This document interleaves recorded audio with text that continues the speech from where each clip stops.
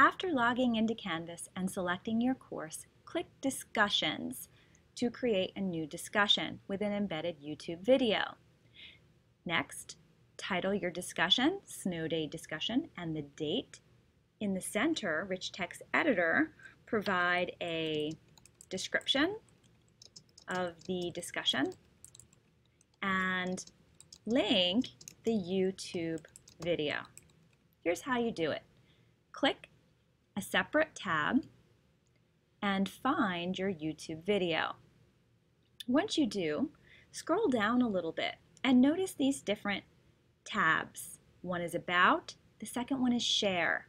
When you click Share, the address will appear, which you will copy. I will Command C and return to my Canvas discussion topic. Now, I'm going to highlight Video and click the little chain link in the center of the Rich Text Editor bar. When it appears, I'm going to click Delete to clear the space.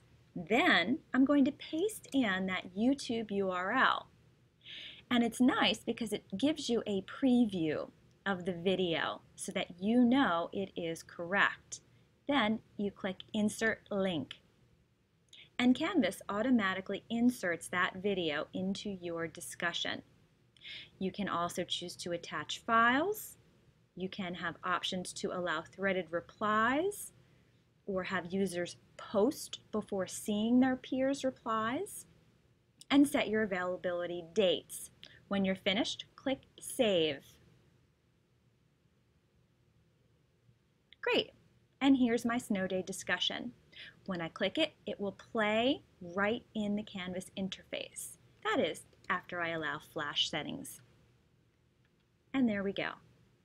Enjoy your snow day and distance learning activities. Thank you.